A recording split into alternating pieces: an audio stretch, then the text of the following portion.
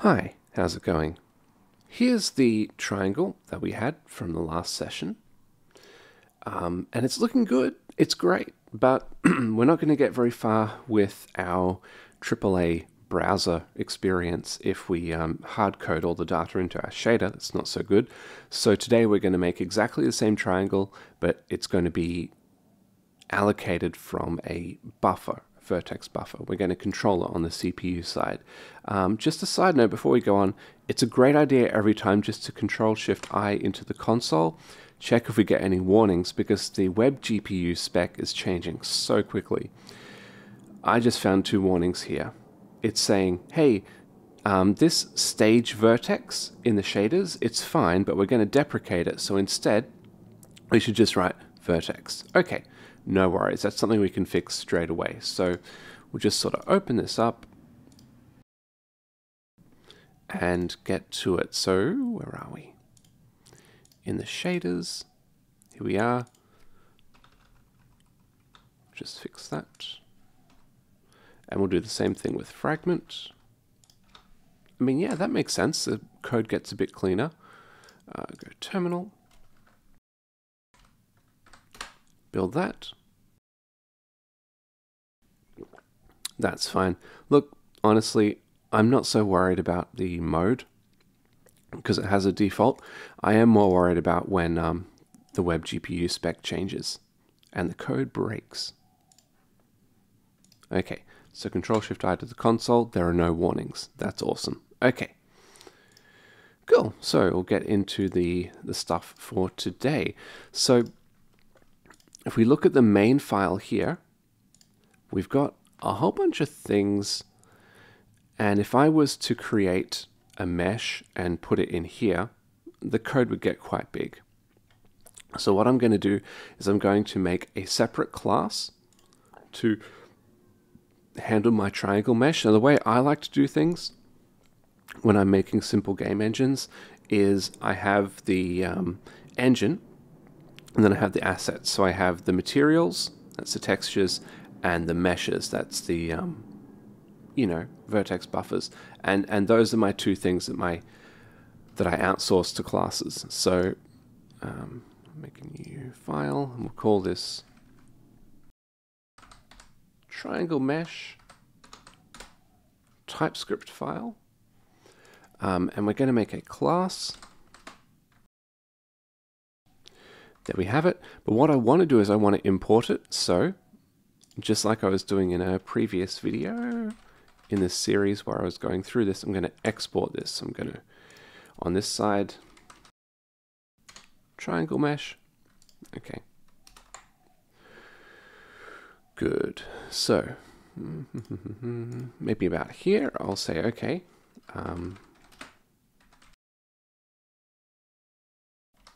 Make a new triangle mesh. Okay.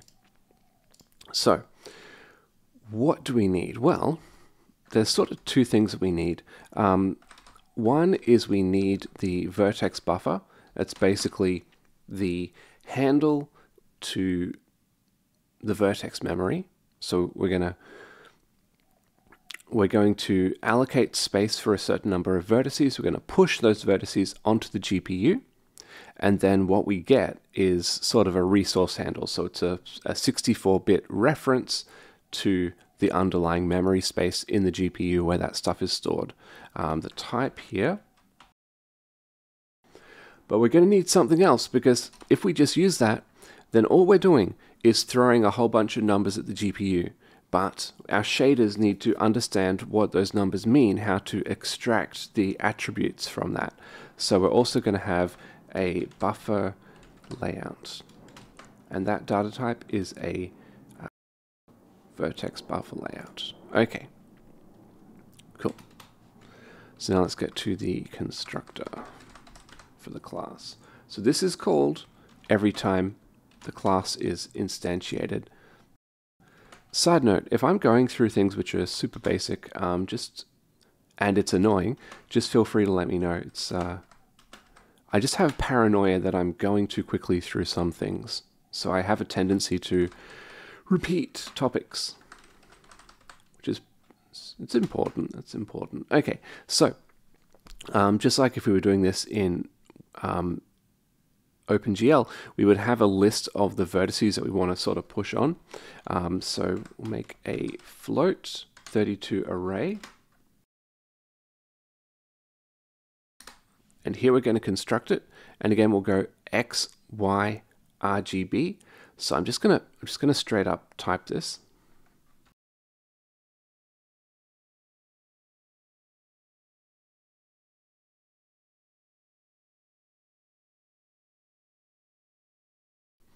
Because there's nothing too exciting there. We're just, you know, I'm literally copy pasting the same data that I had in my shader, right?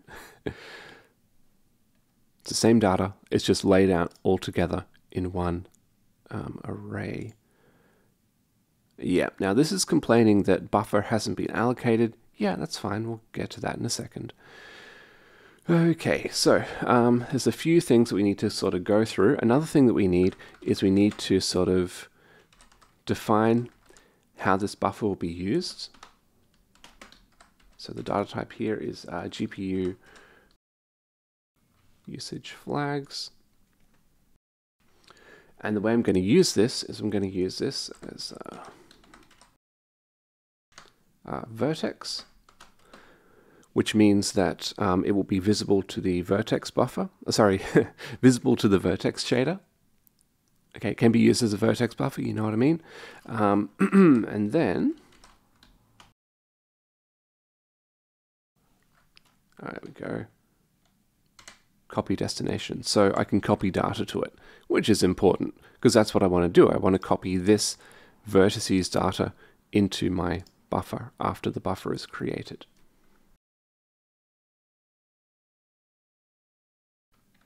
Okay, I'm then going to create a buffer descriptor, which it's just a little struct that has information which will be used by the buffer in order to create things. Sorry, what was I saying? Yeah, it'll be used when the buffer is created. This will be passed in, and the arguments here will be used by the device to create the buffer.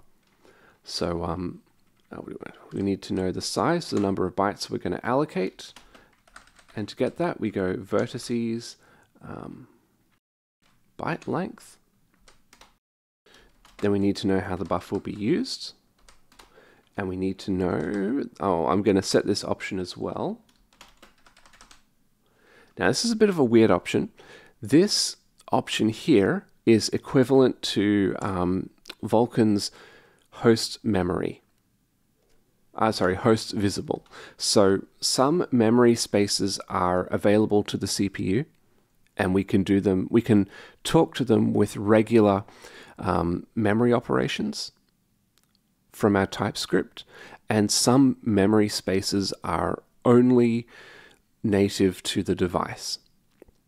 So there's some stuff in the device which is really high speed which we can't talk to. In future, I might do this. In future, if we want to send this buffer to the local memory device, then we sort of send it to a host visible, like a CPU visible buffer, and then we tell that buffer to blit its memory onto the GPU memory, which we can't directly talk to, but can kind of indirectly talk to. Anyway, I'm getting ahead of myself. So the next thing we need to do is we need to actually create the buffer. And the thing is, to create the buffer, we need a GPU device. So actually, we'll take this in here. We'll take a device. And of course, we'll have to go back here and we'll have to pass in our device. And that's fine. And the reason for this is we use the device to allocate the buffer. So we go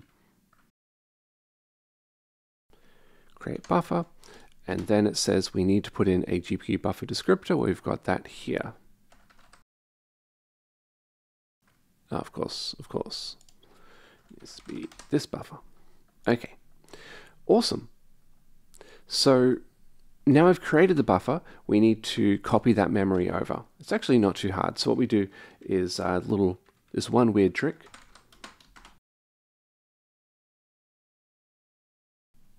Okay, so what we do is we get we call get mapped range on this buffer, and what this does is it returns an array buffer with the contents of GPU buffer, but it's something that we can write to. And we have some other optional options here. We can get number, the size, the offset, the offset, so where we want to start writing the memory to, if we want to write to a certain position on a buffer, and a size, so how much memory we want to map from that position. But by default, offset will be 0, and by default, the size will be the whole buffer. So this would be really useful if we had a massive level and we just have a single buffer which holds everything in our level. And we just want to map to certain bits because we want to write certain bits of the buffer. That could be useful, but for now we'll just go with this. Anyway, then what we do is we set this to our vertices. So we send that in. Okay, cool. And then it's best practice to also unmap the buffer. That just lets it go about its thing without being, without being host visible at this current point. Okay, so now we need to define the buffer layout. It's actually quite simple, though it's a little weird. Okay. And this is what I was saying about, like, let me know if I'm going over the same basic OpenGL stuff. Just let me know. So we have a few things. We have to define an array stride. An array stride is a number of bytes that we need to step to get from one vertex to the next vertex. So this is vertex 1. To get to vertex 2, we'll need to step through 1, 2, 3, 4, 5. 5 32-bit numbers, which is 20 bytes of memory we need to step through to get to the next one. And then we're looking at the attributes. Now there are two attributes. There's the color and the position. Sorry, position and color. So we'll start with position. Position has, we'll call it shader location 0 because it's attribute location 0. The format of that is float 32, and there are two of them, x, y, two things within that attribute. Okay, and the offset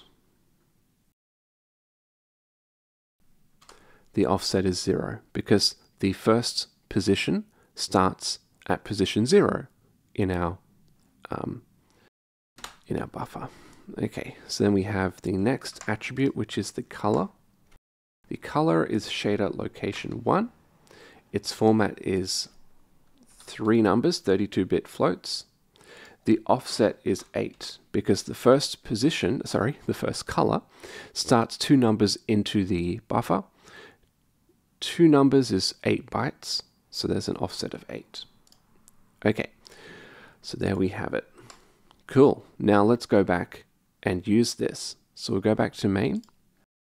And in the main, we have created our mesh, our triangle mesh. We need to, okay, so we have bind group layouts and all that. We're going to leave that. So bind group layouts are more for uniforms. The vertex buffer is sort of programmed into the pipeline. So we have, where are we? We have entry point, vertex shader main, and then we have buffers. Now this is a list. So what we do is we go triangle mesh, buffer layout, and that's our lists. Okay, just double checking everything. That's looking good. That's looking good. So the last thing we need to do is we need to, before we go to draw, we need to pass this in. So we need to say render pass,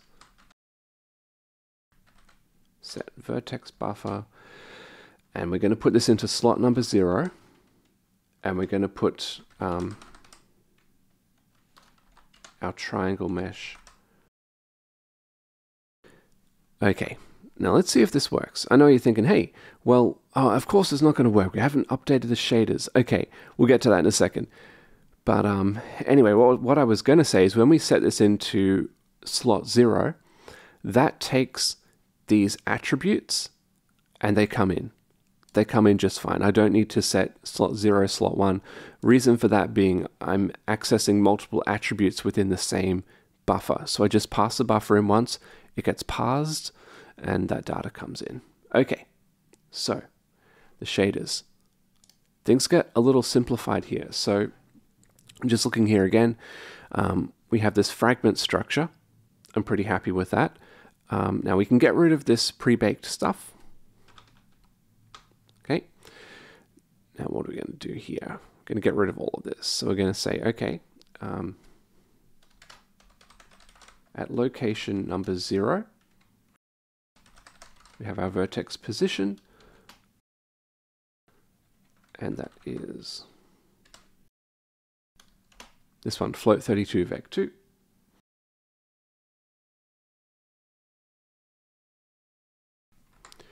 Okay, that's looking good. So what we'll do is then we'll go back into the code down here and we'll say, okay, take the XY position, set 0 as a Z, 1 as a W. Okay, that's fine. Take the RGB color and append 1 for the alpha, and then there you've got your color. And this fragment shader will, that's fine. It can work with this structure. So fingers crossed, this should be working. Let's find out if it's not. Well, it compiled, rather transpiled. Okay, we'll take that, open it up. Huh. That's not great. What have we got here?